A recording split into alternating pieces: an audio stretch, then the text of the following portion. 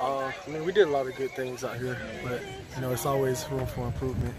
I'm really excited about the intensity from today. We're really competitive on both sides of the ball, and I love the way we compete against each other and kind of keep each other going. Talk about the first series, and that's kind of what you want to do. You know, go methodically down the field and finish with a touchdown, right? How good did that feel? Oh, it was good. You know, everyone just took it one play at a time and tried to focus on their assignment, and we ended up punching it in the end zone. You know, so that was really good. I'm proud of those guys. Came up with some big plays too. I mean, that has to feel good, even in a scrimmage, to come up with big stops like that. Oh yes, sir, definitely. I mean, it's something I've been working all summer in the last 4 years just to put it all together my senior year. So I mean, it definitely feels good to, you know, come out here and make plays and do the things that I've been coaching myself up to do for the last 4. What do you think the defense is right now as a whole?